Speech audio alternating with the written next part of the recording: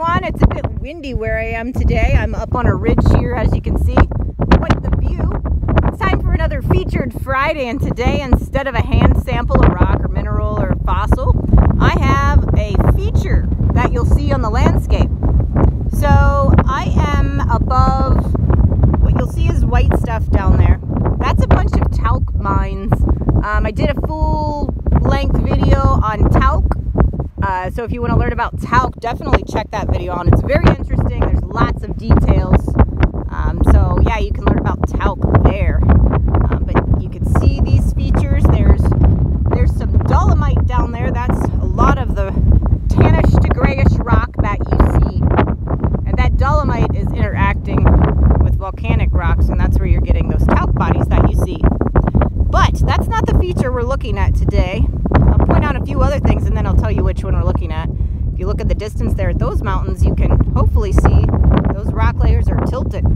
If you look at the lines of those sedimentary rock layers, you can see some tilting. So pretty cool, lots of cool stuff to look at here. There's a wash that sort of curves up in there. Now, if you follow that wash like that, look at this lighter band here that you see there. Watch it, it goes like this and then it curves around.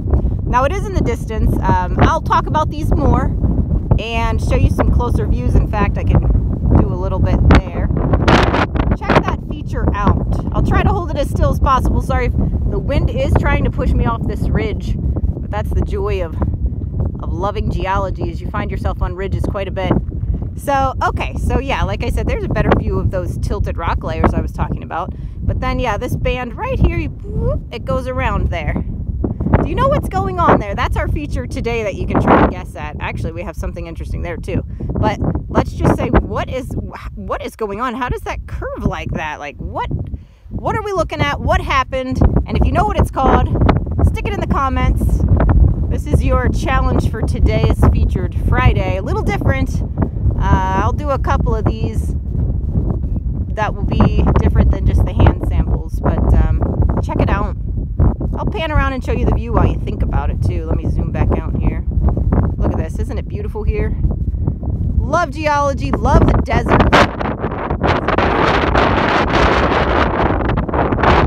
Lots of cool geology, ecology to check out here. Great exploration, hiking history, archaeology, all kinds of stuff in this area. Okay, let's head back one more time in case you need another look. Jog your memory. If you don't remember what it's called, maybe you know what's happening there. Okay, so when the rock layers like that curve back on themselves, we call that a recumbent fold. So again, I have a lot of cool places where I'll show you more of these. I have some in mind, and as I come across them, I'll feature them here on Let's Go Geo, because they're really cool looking features and they really show the way these rocks have been just pushed around and folded. That's a recumbent fold coming back on itself. And I'm not sure from this distance if there is a fault or if there's just, there might be some faulting. But yeah, there's all kinds of stuff going on here. That's why we have a lot of different useful minerals. But anyway, since it's so windy, I will leave you guys with that feature for the day.